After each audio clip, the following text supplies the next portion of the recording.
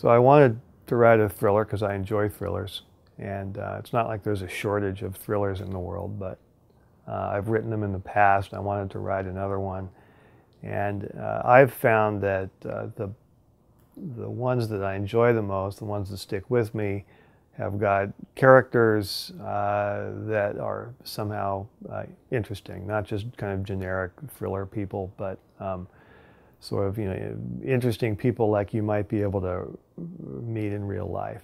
I felt like just writing a book that was kind of a big plot book, and so that's what Reamde is.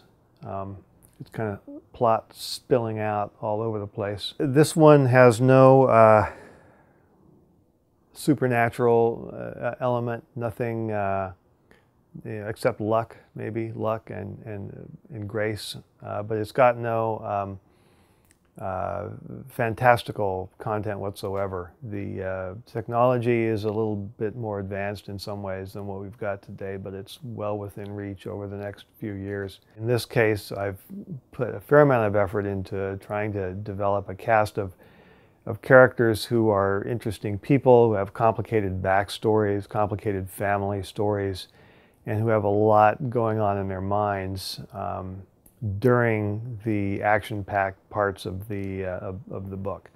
So you're not just reading about somebody running around and shooting, but you're also kind of seeing what is going on in their mind during all of that action. And I hope that that makes for a more entertaining product and one that a lot of people will enjoy reading.